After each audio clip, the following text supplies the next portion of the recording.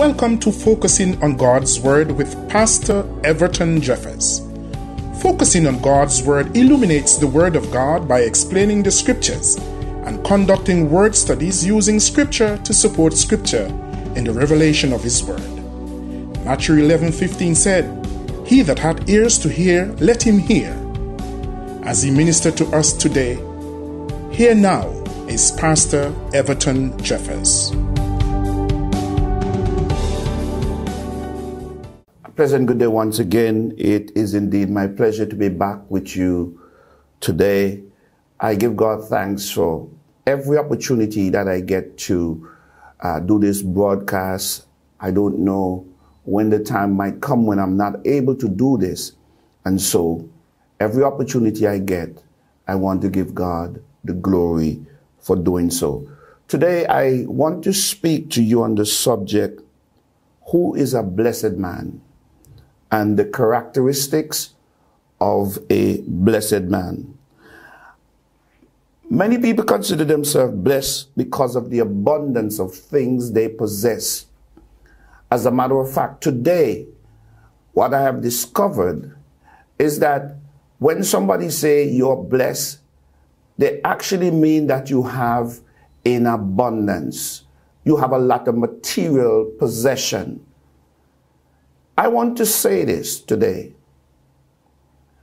that is not necessarily true, because if that is the case, then the criminals are more blessed than we are as believers because they have a lot more than we do. If blessings is the material things that a person possesses, then it simply means that something is wrong, because the children of God, in many respects, don't have a lot of material things, even though they are blessed. But sometimes the man in the world who is selling drugs, who's corrupt in many ways, they possess so much and can do so much with what they have. And so are you telling me that that man is more blessed than a child of God? And the answer to that is absolutely not.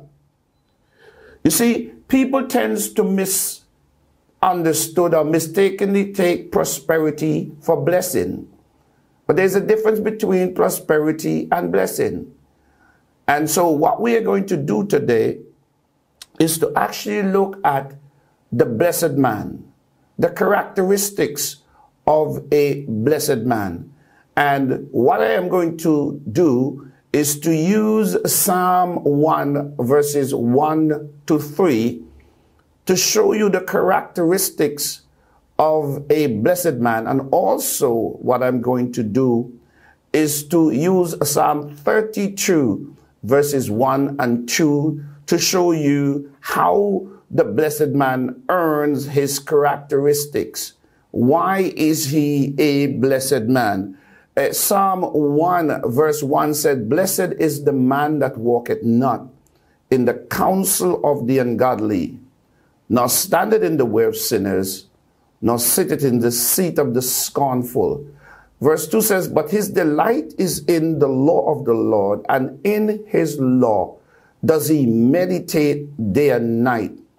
Verse 3 says, "And he shall be like a tree planted by the rivers of waters, that bringeth forth its fruit in its season. Its leaves also shall not wither, but whatsoever he doeth shall prosper." There ends the characteristics more or less of the blessed man. And so today we're going to break that down. Let us look in details as to what this is all about. Now, in Psalm 32 verses 1 and 2, or verse 1, let's just stay there for now. This is what it says. "Blessed is he whose forgiveness of his transgression continually exercise upon him, whose sin is covered. Blessed is the man whom the Lord imputed no iniquity, and in whose spirit there is no guile."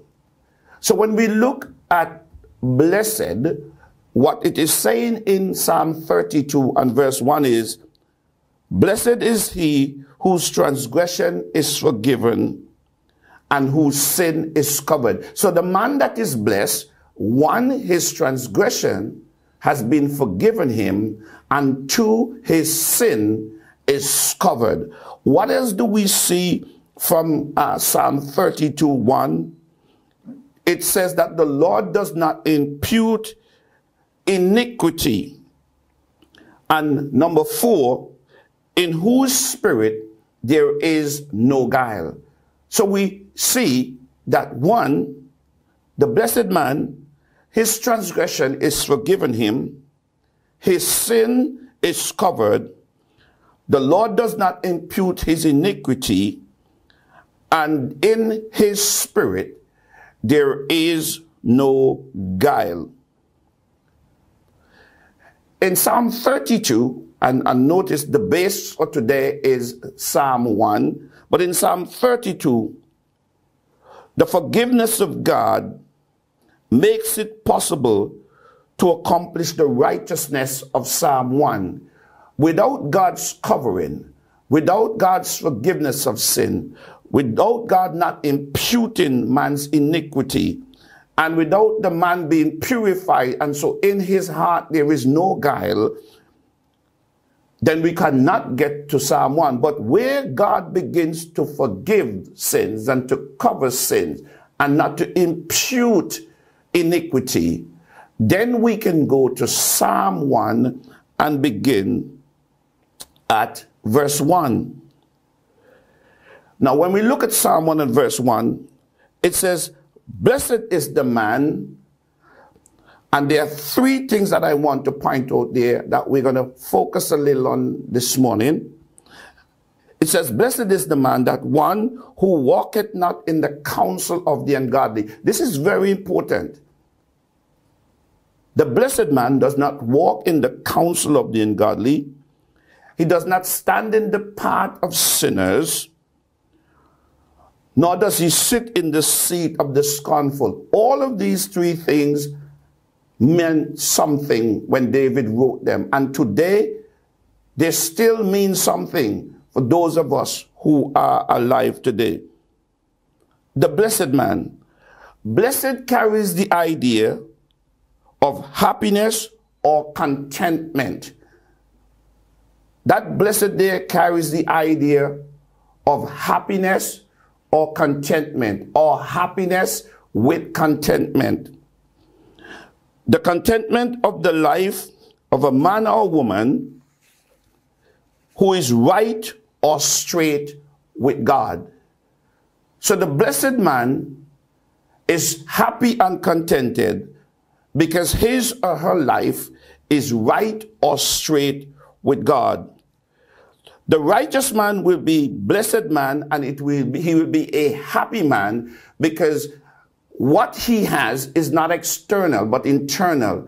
And so what is happening around him does not necessarily affect his internal happiness and his internal contentment, because his internal happiness, his internal contentment comes as a result of the God who he knows he serves.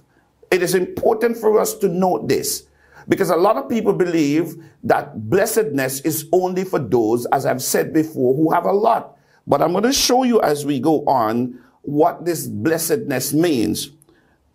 The blessedness can be attained by the poor, the forgotten, and the meaningless, as well as those who are famous. This blessedness can be attained by the poor, the forgettables or forgotten, and the meaningless, as well as those who are famous, which means that this blessedness is for all, not for some. This blessedness that Psalm 1 speaks about is for all, not for some. Now, let's focus on those 3 things that we mentioned before. Let's look at what they actually curtail. Let's see what they contain. There are 3 things the blessed man does not do. 1, he walks not. 2, nor stand. 3, nor sit. The blessed man do not do certain things. There is a way that he will not walk, a path that he will not stand in, and a seat that he will not sit in. And this is, all of us should be aware of this particular thing that I'm mentioning here. All of us should pay attention to this. That blessed man, there is a walk that he will not walk, a path that he will not stand in, and a seat that he will not sit in. We all should be repeating that, because it's important for us to know as believers, this is pertinent to our Christian walk. The righteous man and the ungodly man are different in how they think, how they behave, and to whom they belong. Let me repeat it again. The righteous man and the ungodly man, they are different in how they think, how they behave, and to whom they belong. First, the righteous man knows how to discern the counsel of the ungodly. The righteous man knows how to discern the counsel of the ungodly or the unrighteous. Now, many believers fail at this point. And I'm going to tell you why many believers fail at this point. And this is why David says, the blessed man does not take counsel from the ungodly. And many believers have many unbelievers as their best friend. You need to begin to inquire and begin to take a serious look at that. Because if we are going to live godly, we need to surround ourselves with godly people. We need to read godly stuff. We need to watch godly stuff. And if our best friends and the best thing that we watch are ungodly, how could we not take counsel from the ungodly? And so many believers fail at this point. They do not even consider the counsel that sometimes their unbelieving friend give to them, whether it's godly or ungodly. All they simply do, the counsel is given. And counsel there simply mean advice. Many believers do not think about advice that they receive from the ungodly friends. The ungodly friends call them and they take the advice. As a matter of fact, there are some believers who are so careless that as soon as they run into a problem, the first person they call is not a spiritual person, is an ungodly person they call to seek advice. They hear, listen to this, they hear advice about their problem and they find themselves agreeing or disagreeing without considering, is this godly or ungodly counsel? And I'm going to show you how we tend to get into problems and we tend to fail sometimes when we do take ungodly counsel. Now, you might think that ungodly counsel can only come from outside, but that is not true. The counsel of the ungodly can come from one's own self. Our conscience, our minds, our hearts can give us ungodly counsel. It can happen. So we can tell ourselves today that we can give ourselves ungodly counsel. Let me show you how that happened. Sometimes you want God to answer you in the affirmative when it is negative. And then we want God to answer us in the negative when it's affirmative. And that is how sometimes we do. We tell ourselves, this must be right. That is ungodly counsel. And then we have persons who we surround ourselves with. Some of them are not married, but they're giving us counseling when it comes to marriage.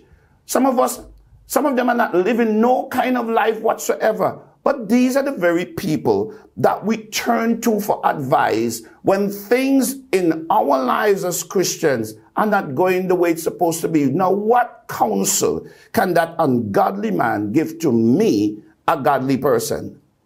Way out of whack. And too many times that is what is happening. We find people doing this, and at the end of the day, instead of doing the Christian thing, or the right thing. Guess what we ended up doing? The wrong thing, because we received ungodly counsel. He says, who walketh not in the counsel of the ungodly. Now, there is a scripture, 2 Samuel 6, verse 20, going all the way down to, I think, 24. And what we see in this scripture is that Ahithophel gave Absalom, David's son, the prince at that time, or one of the princes at that time, some counsel that was pretty bad. Absalom did not even check into that advice or counsel, but Absalom went and did exactly what Ahithophel said to him. And what Ahithophel said to him, hey, listen, go and lie with your father's concubine in the open. And without even thinking, Absalom went and do that. And that's ungodly counsel. He actually did it. That counsel Absalom should not have taken from Ahithophel. This is very important for us to understand, especially when it comes to marriage. You have someone, say, friends who are married, and they don't care to hoot about their wives or husband, and what they do, hey, they will tell you, as soon as your wife starts doing something that you're not pleased with, hey, get rid of shit and get another one. Is that really godly advice? We need to be very careful of what we listen to, from whom we listen to them to, even counselors. The believer should try his endeavor best to go to Christian counselors, not just any counselor, but Christian counselors, so that when they are being counseled, they're counseled based on what the Bible teaches, which is our manual for life.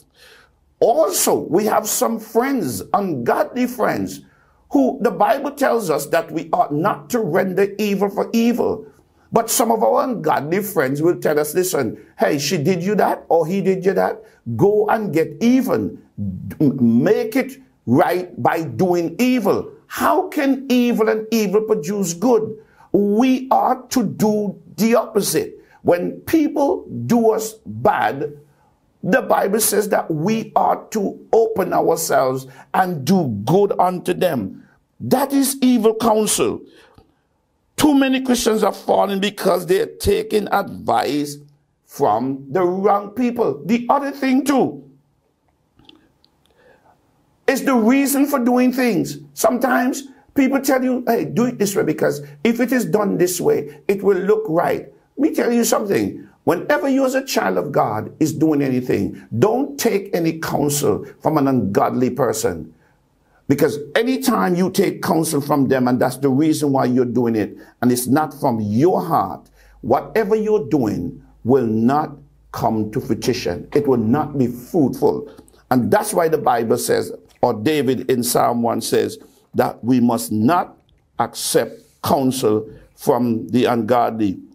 Listen, God's word is always the best counselor. And godly counselors will always bring the truth of God's word to help someone who wants counseling. We need to stop, think, and ask ourselves this question. Can people outside of Christian give counsel? Yes.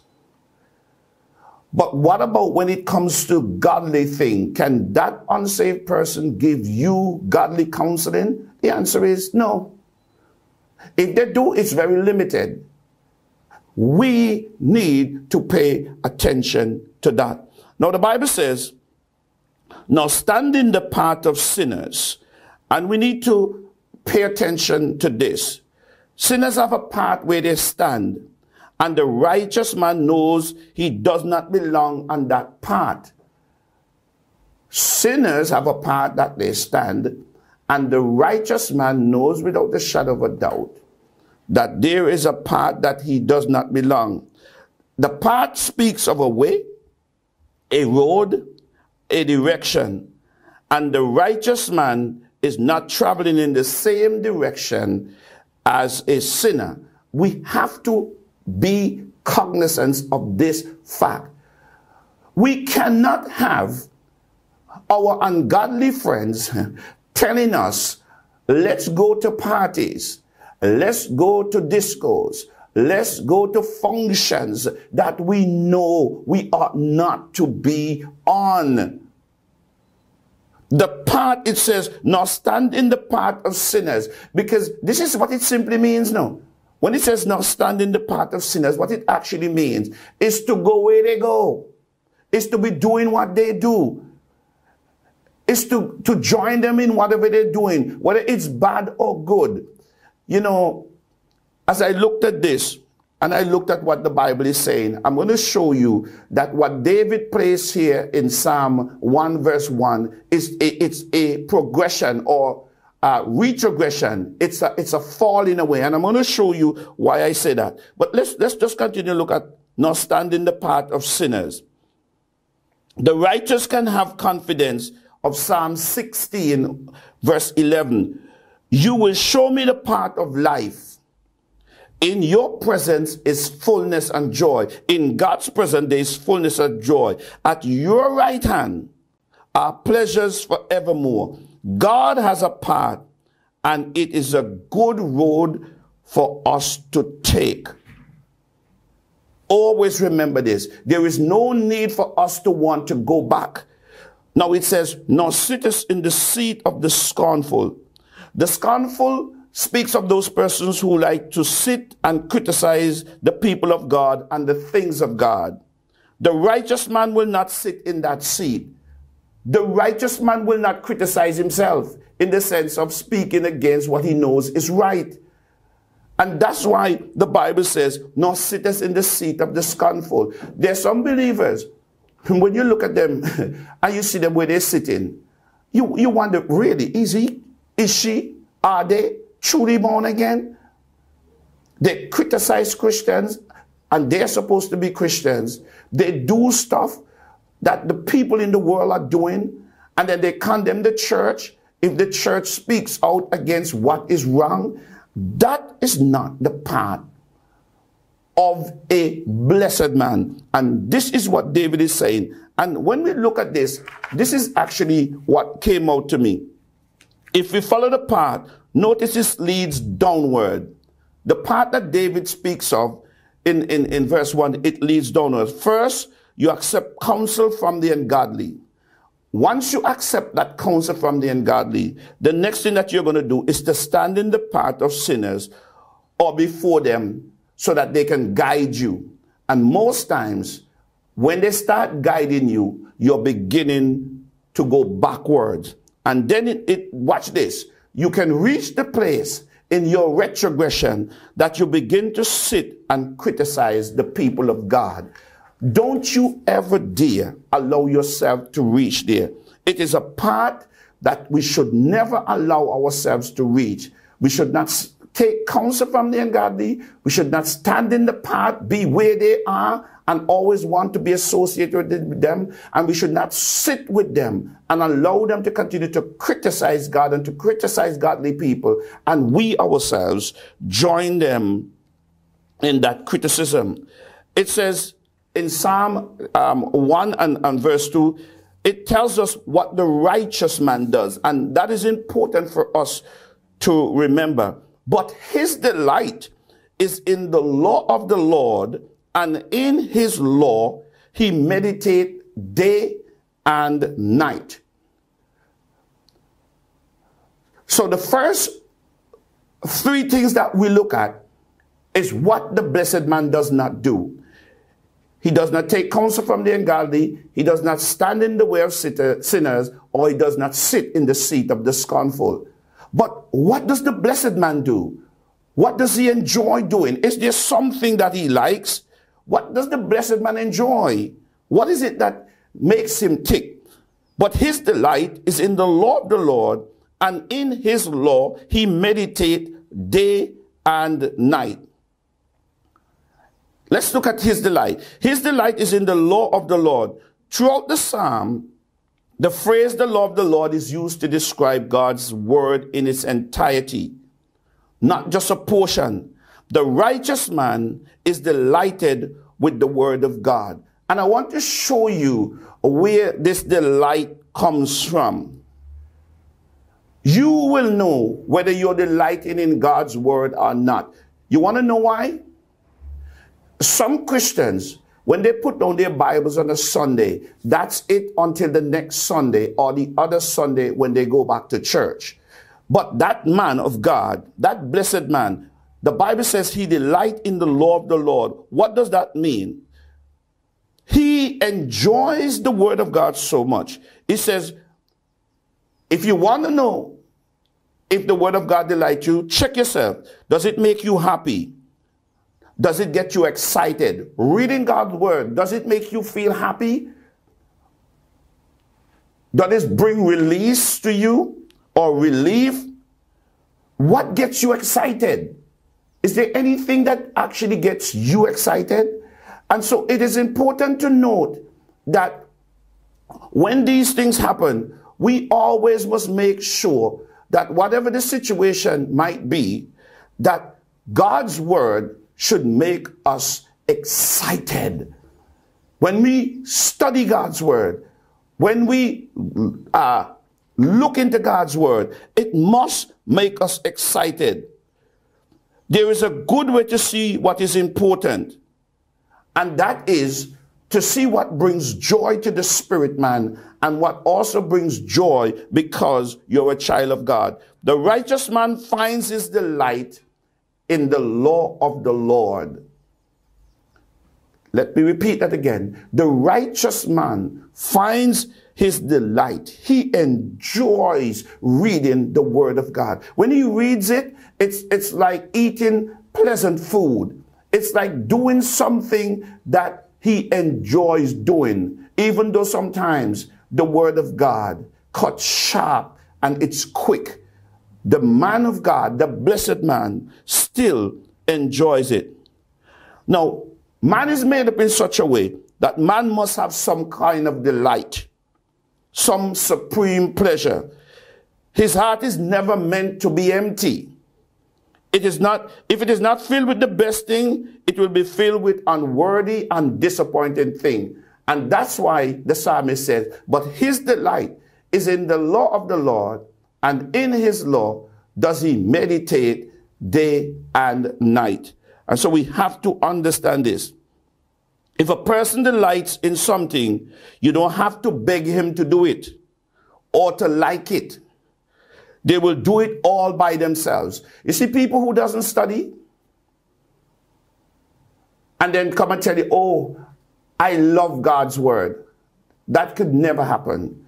You cannot love God's word and not study it.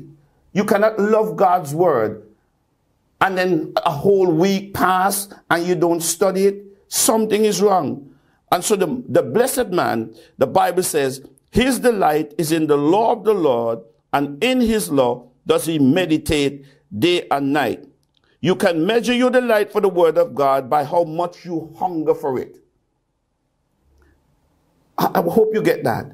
You can measure your delight for the word of God by how much you hunger for it. And you know what it is to be hungry. And so if you are not excited by it, if you are not getting hungry for God's word, then you need to check yourself. He says, and in his law does he meditate day and night. The righteous man ponders on the word of God, and he does not just hear it and forget it, but he thinks about it. Christians should meditate on God's word. Now, I have no problem in those persons who say, listen, you know what? I've read off the Bible in a year. Or I've read the Bible in 6 months. My question is, what you read, do you understand what you did? What did you grasp from reading the Bible in 6 months or a year? Because what we need to understand is that reading is good. Reading the Bible is good. And there is no excuse at all for us not to read the Bible. But what we need to understand, the psalmist says, and in his law does he meditate. So there is one aspect, the reading, but there's the second aspect, the meditating. And I want to show you an example from an animal, the cow. The cow eats grass, and then it goes and it lays down, bring that grass back up, and chew its cud. That is a form of like meditation. I mean, he lays down and you notice he's almost like not even concerned about the rest of the world. As he lays down there, you notice he's not picking up anything in its mouth, but he's just chewing. Because what it does, it brings it back up and then start to chew on the grass that it had eaten before. Let me show you how this goes spiritually. The Christian, what we do is that we read the Word of God, which is a great aspect. Reading is a start. But the meditation, in Christian meditation, the goal is to fill our minds with the Word of God. It simply means that having read it, we now begin to turn over in our minds. What is this saying? How does this apply to me? How do I exercise this? Am I living this? Am I doing what this is saying? What is this saying to me? Because having read the Word, something from the Word should stick out at us, speak to us, tells us about ourselves or how we're treating others. This can be done. How do we meditate? This can be done by carefully thinking about each word, phrase, and applying it to ourselves. That is how you meditate. People say, oh, you know what? I studied the Word. Ask them, okay, so where did you study? What did you get? And they will give you a whole chapter, and they can only give you about a minute of what they got from a chapter. How could you study a whole chapter and can only give me a minute of what you got from the chapter? But that's what happens when people read. There's a difference, again, let me make this clear, between reading and meditating. Meditating takes time. Because what you're doing, you're going over the Word, and sometimes what you do it by word, because you want to know what does this one word mean? You go through it by phrase, what does this mean? And then you go through it line by line, precept by precept, until you get what it is saying. What belongs to you from a scripture, you take it, you apply it. What does not belong, you leave it. Because there are some scriptures that does not necessarily apply to us as believers today. It's for back then. But we need to understand that every time we pick up the Bible and read it, we should get something from it. Many lack this because they only read and they do not meditate. It is not only reading that does us good, but the soul feeding on it, digesting it, day and night. This is what the psalmist says, that the soul must feed on it, must digest on it, and it must be done day and night. Now, let me hasten to say this before I move on, because a lot of people need to know this. When the Bible talks about meditate, you don't have to study a chapter in a day. You can take one verse, you work on it in the morning, and if you work, sometimes it comes back to your mind on the job. And in the night, you can use the same verse, because sometimes there's some verses that have so much meat in it. And the psalmist is saying, the blessed man meditate on God's word day and night. It brings delight. It brings direction. It brings guidance. And this is why it is important that we recognize that those of us who are blessed, these are the characteristics of a blessed man. Not the man that have plenty money. Because the man that have a lot, he might not know anything at all about God. And that's why from the very onset, I said, stop thinking of a person being blessed because he has a lot of material stuff. Because that is wrong. It's erroneous. You are blessed when your sins are forgiven. You're blessed when your sins are covered. You're blessed when your iniquities are not imputed to you. You're blessed when in your heart there is no guile. You're blessed when you no longer walk in the counsel of the ungodly. You're blessed when you no longer stand in the way of sinners. You're blessed when you no longer sit in the seat of the scornful. But let's look at what happened to the blessed man. So he meditates on God's word day and night. Notice, first part, the things that he does not do. The second part, the things that he does. The third part, look what happened when he does not walk in the counsel of the ungodly. When he meditates on God's word, look at what verse 3 says.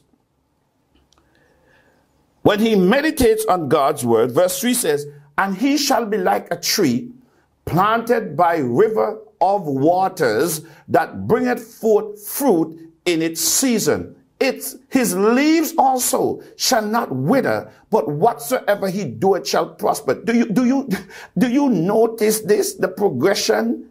Watch this. He shall be like a tree planted by the rivers of waters that bringeth forth fruit in its season, whose leaves shall not wither, and whatsoever he doeth shall prosper. He shall be like a tree planted by the rivers of water. A tree by a river has a continuous source of water, and plants need water. We need the Spirit of God to guide us as we read his word. It will never wither away because it is always getting what it needs. Physically, a tree planted by water is in a good place, my friend, because it's already in the earth, and what it needs to help it grow is water. Now, how does this apply to our spiritual lives as I get closer to closing out this message today? What we need to understand, when we are planted in Jesus, the source, the spiritual source, our leaves, what it says, he shall be like a tree planted by the rivers of water, which simply mean that we as God's children are like trees planted by rivers of water. It simply means that God continues to pour into us, pour into us, pour into us. And what does that do? What does that do to us? This would also be a tree that is strong and stable. If we are planted in Christ, we will be strong, we will be stable. Our root will sink deep, and guess what happened? If our root sink deep, then we become strong and we become stable. We receive strength and there is stability. David is saying that the blessed man is like a tree planted by the rivers of waters. He becomes strong and he becomes stable because of where he is planted. Listen to what the other thing he says. That bringeth forth its fruit in its season. Now, some people want to grow up overnight. They want to do things, and then overnight, all of a sudden they come like the great pastors, and they don't realize that, listen, even in the Christian faith, it's a stepping stone. It's a process. You grow into God. You develop into God. You don't just arrive overnight. you have to grow into. You have to allow the word of God to take you to where it's supposed to go. You notice what it says? Bringeth forth fruit in its season. The righteous man bear fruit, such as the fruit of the Spirit, but in God's time. God's time is the season. Please remember this. Hey, listen. Yes, God has already blessed all of us as his children. But guess what happened? God's blessing have spin-offs. Let me show you a typical example. And let me do this quickly. Abraham. When God wanted to test Abraham, he says, Abraham, give me your only son. Abraham was willing to take his son up and offer up his son as a sacrifice. And God says, listen, Abraham, because you did not hold this thing back from me, I'm going to bless you so much that I'm going to bless you more than the sand of the sea. Now, you count the sand of the sea. You count them. And God says, listen, because you were willing to do this, I'm going to bless you. Now, Abraham received his blessing because God pronounced it. Let me make this clear also. Usually when it comes to God, a blessing is what God pronounced over you. When God pronounces it over you, then it becomes a reality. So blessing is basically like a pronouncement made by God over your life. Once God pronounced that, no man, no woman can change it. When he told Abraham, Abraham, you will be blessed. But then, Pastor, wasn't Abraham rich? Yes, but you know why? Because God blessed him. The physical stuff that Abraham had were spin-off as a result of God blessing him. Let me show you how that works. When God blesses us, and he speaks well over us, he also makes provision for us to receive earthly things. And I'm going to show you that as I close out this today. Let me continue. The fruit comes naturally from this tree because it is planted by the rivers of waters. Notice what you see coming out of us. Galatians 5:22 and 23. What you see coming out of us is always important for us to note, because what comes out of us is not really from us, but what God has placed in us. We don't naturally have the fruit of the Spirit. What we have is our selfish ambition, our selfish pride, and our own behaviors. God is the one who placed these things in us, and so it comes forth in its season. In abiding in a life source, as Jesus spoke of bearing fruit in John 15:4, watch this. And this is when he talks about our fruit coming forth in its season, we being planted by rivers of water. Let's look at what it says. As we abide in him, John 15:5, fruit also has a season. Some get discouraged when they begin to walk as a righteous man, and fruit is not immediately evident. But this is not so. We can only bear fruit once we remain in the vine. There are no barren trees in God's garden. So if you see a person not bearing, something is wrong, or it's probably not the season as yet.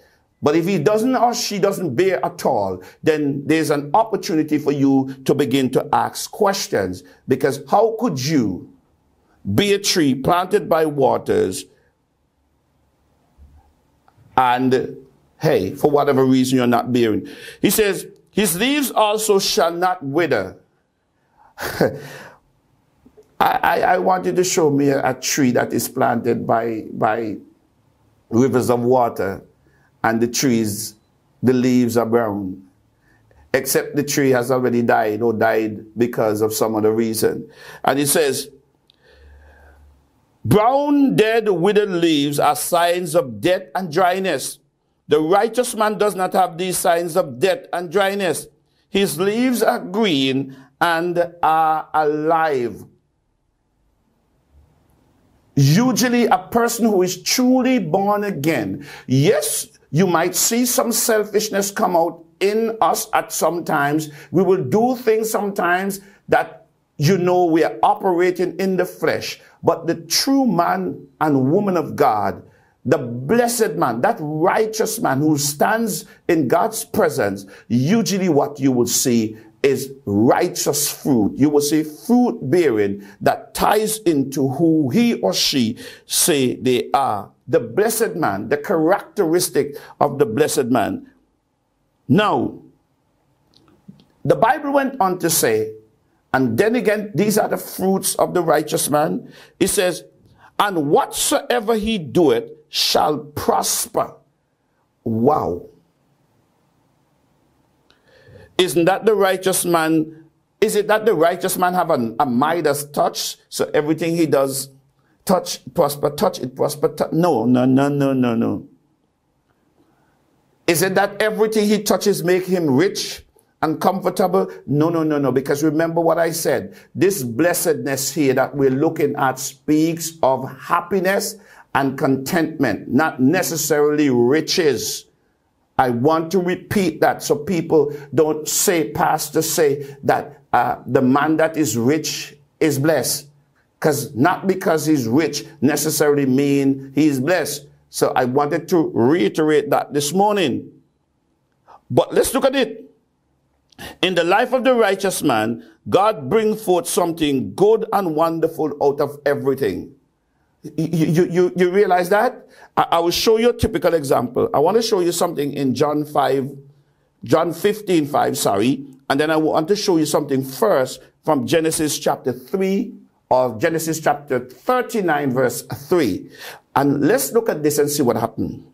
In Genesis chapter 39 and verse 3, this speaks of Joseph. And it's amazing that Joseph was sold into slavery by his brothers. Now that is really bad, moving from a free man to slavery.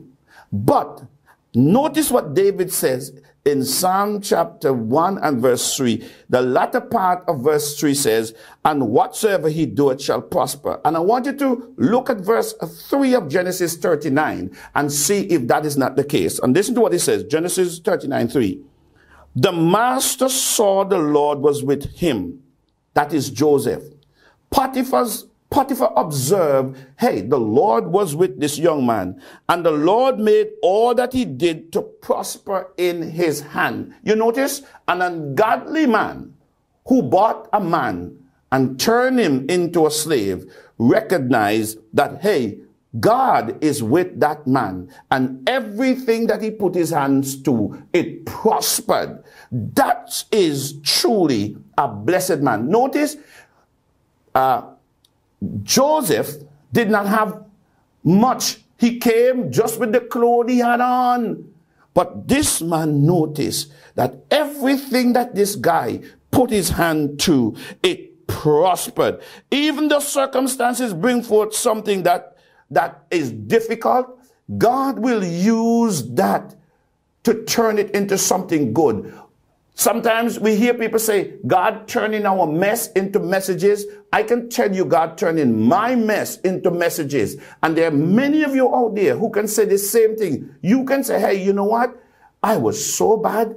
I used to do this. This used to happen. But God took me up and turn me around, and today look at who I am. That is God taking your mess and turn it into a message. And so when we look at Joseph here, God took Joseph's mess, the mess that his brothers placed him in, and turned it into a message that even the unsaved man who had in abundance, watch this. It was when Joseph went there and started to work for Potiphar that you notice Potiphar's stuff begins to expand. Notice Joseph went with nothing, but everything he put his hand to, it was blessed. And so he prospered. Notice the blessing came from God. It came through Joseph, and we saw the benefit in what Potiphar owned. So please remember that. Also in John 15, as I close out, 5, Jesus said, I am the vine, you are the branches. Whoever lives in me and I in him bears much fruit or abundant fruit. However, apart from me, if you're cut off from me, you can do nothing. I want to say this to you today.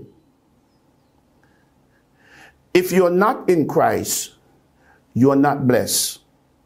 And I'm not going to take it back, because Christ is the blesser. We receive the blessings. Can I say that again?